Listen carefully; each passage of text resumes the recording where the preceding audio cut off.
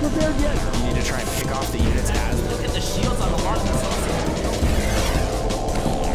Oh my god, the drone's gonna take him!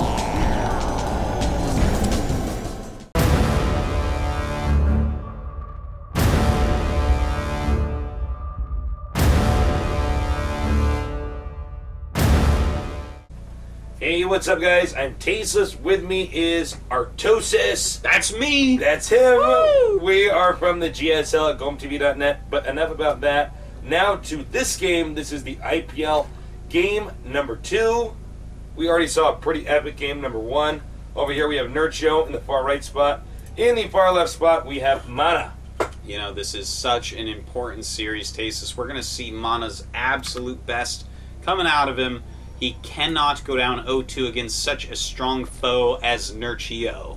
Ooh, I see what you did there. So, they are in cross spots, so this Overlord will know right away that, okay, he's not in that bottom starting location. And have you noticed how much stuff is in the water on this map? There's a lot, There is Tasteless. actually... Well, a battle cruiser's in there, but that only makes sense because there's also a shark down there, and obviously a shark beats a battle cruiser. And there's also a Protoss carrier in there. A lot of stuff has crashed here. Yeah, there's dangerous jet streams just over that part of the water, Tasteless. How about that? Yeah. All right, here comes the probe scouting. The StarCraft meteorologist, Tasteless. The probe scouts around. It does look like our Zerg player is also going to send out a drone here. This is not for a hatchery. It's too early for that to be the case. He does like his 14 hatches in ZVT, but this, of course, ZVP, probably not going to see that. Hatch first can be very dangerous against a smart Protoss. Look at that shape, Artosis. What shape is that, Tasteless? Is it a pentagon? It's a pentagon. Very good. Yeah. Yeah. Thank you.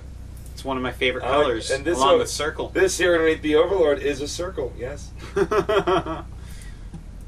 Well, we see one gas going up, and we'll have to see what build Mana does. You know, 1 to 3 gateway expansions with sentries are the most common against Zerg.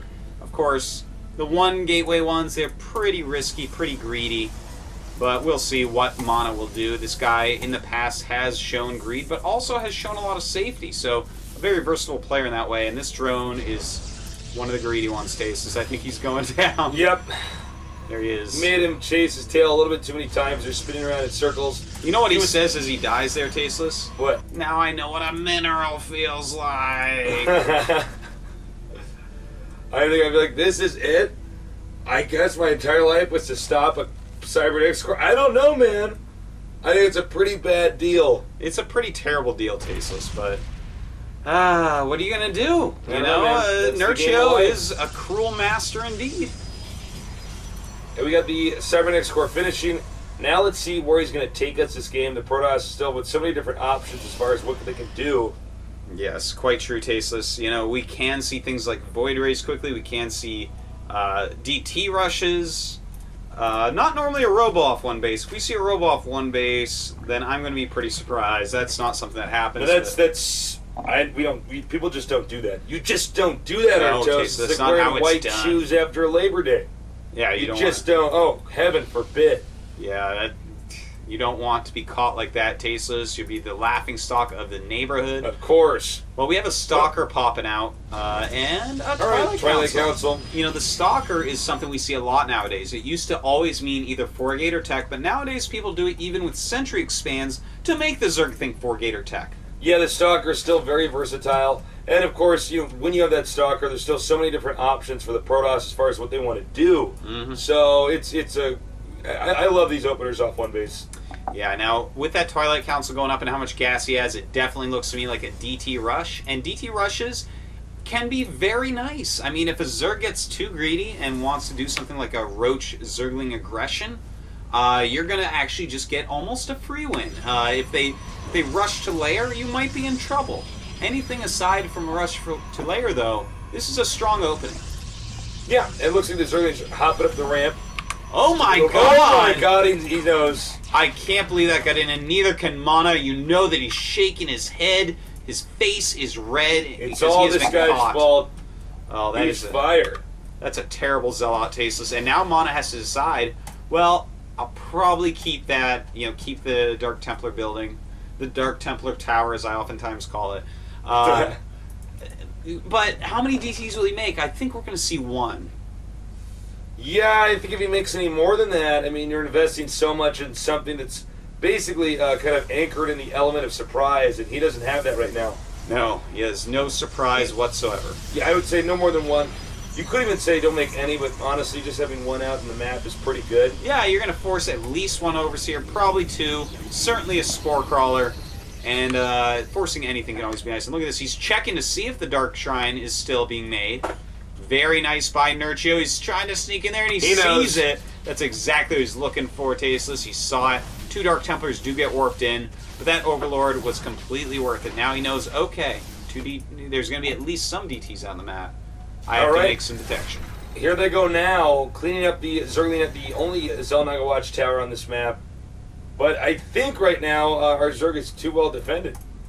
Well, there's the Overseer. There's the Overseer. Yep. And that is going to make him, as you said, too well defended for the moment. Spire going up. You know what? This is really funny. Zerg players, when they see Quick Twilight Council, love to go Spire. Yeah, I think it's a great counter actually to it. I know a lot of people might say, but aren't Blink Stalkers good against mutas? Well, they can be, but here's the problem: is that they can't leave their base if you have too many mutas. And they get stuck in this very specific unit combination. Zergling and Mutalisk is so good against this.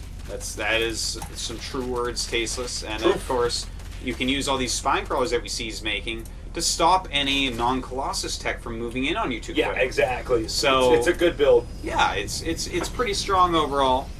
And we see he is getting the +1 and probably get his gas pretty quick. Nerchio getting ready to take an additional base back there. It's smart to just clear it out. Whether you want that as your 3rd, your 4th, or even your 5th base. Just get that out of the way while nothing important's happening. No, there are some Stalkers put in the back there. I'm not sure if that was intentional or not, but that is pretty good. Just to kind of hide the sheer number of units that you have, or kind of what you're going for. Especially in a game where Zerg's basically have been one step ahead every step of the way because he's managed to get that intel. Very true, Tasteless. 8 mutas being created, the robotics facility being warped in. Of course, he's going to need that because if you walk around without any observers, you are just asking to be unburrowed upon. Yeah, absolutely. And burrow with this opener is actually something that's pretty good for Zerg. Yeah. Against something like this, what the Protoss is trying to do with the Blink Stalkers and the Dark Templars. Some people skip Robo. No, that's very true, Tasteless. I mean, you already have Overseers, you already have mutas. Why not just target down observers if they come out? Yeah. You're going to have to make probably quite a few if the Zerg really does his job correctly during his harasses. Okay, the 3rd base is almost up and running, and from there it's going to be up to the Protoss to either take another base of his own or come out and attack. It's right here come the mutas. We don't have cannons here. Yeah, man, where's all his units? Oh, they're in the middle of the map. They're blinking back as quickly as they can, Tasteless. But, as you said, they can't leave the base when mutas are out, and Mono's going to have to blink up here. He's going to lose a good amount of probes. In the meantime, he's just used his blink, so he's not even going to catch any mutas unless Nerchio gets really greedy, which looks like he was a little bit. So he will lose probably 2 mutas at the end of the day. And, oh my god, just barely. Wow, I can't believe that. You can always, I believe, fly right over here. Yeah, sometimes you can hide up there. Too. You have to be very careful. It's so hard. Yeah, man, if you shoot down, then suddenly your mutas are all dead. It's kind of scary. It's kind of risky. I'm not that type of guy, Tasteless. You're a safe guy. You wear a seatbelt. When you're on your Segway, you wear your helmet. That's right. I strap myself in very, very well. And people ask me, what if your Segway flips over, you're trapped in it, it's on fire? No, it's a Segway! That's stupid. That would never happen. That's a... No. The guy who invented the Segway died on a Segway. Yeah, it's actually this really sad, ironic yeah, it's like your death is a terrible, ironic joke. It's so bad. Probes now taking a ton of hits here from these Mutalisks. Yeah, getting a lot of kills off those 2 photon cans. Not really doing a lot. The Stalker's trying to come down and get something done. And it looks like these mutas will be chased off. But they're doing great damage. And if we look at the supply, 119 to 89. Random Archon in the middle of the map. But Nerchio is taking a 4th base. He's got a very nice number of drones at 60 against just 38 probes after killing so many. and he's got 17 meters against 18 stalkers. Also, a lot of lings out there. So Nerchio has to be feeling really, really strong at this point, especially with that many spine crawlers. Well, it looks like Protoss is moving out now. He does have some defense, but it's pretty minimal. And I just don't know if this is going to work. It seems like a counterattack. Like any Zerg player in the right mind would just go for a counterattack here. And I think that's what we're going to see. You know, a lot of Protoss players, Stasis, are a little bit afraid of Mutalist style play, and they just try to hit these 2-base timings where they're like, well, this is going to be really hard to kill, but realistically, without any Psy Storm or Phoenixes, it's going to be pretty hard to stop, and the counterattack is occurring. Wow, a lot of Zerglings coming in here as well, and oh no, Mana is in a lot of trouble, man. Well, you know, he has a lot of stalkers and cannons, but it's just not enough. Look, I don't know if Mana strategy would have been different had the Zerg not spotted it, but I do think that, actually, no, let me rephrase that.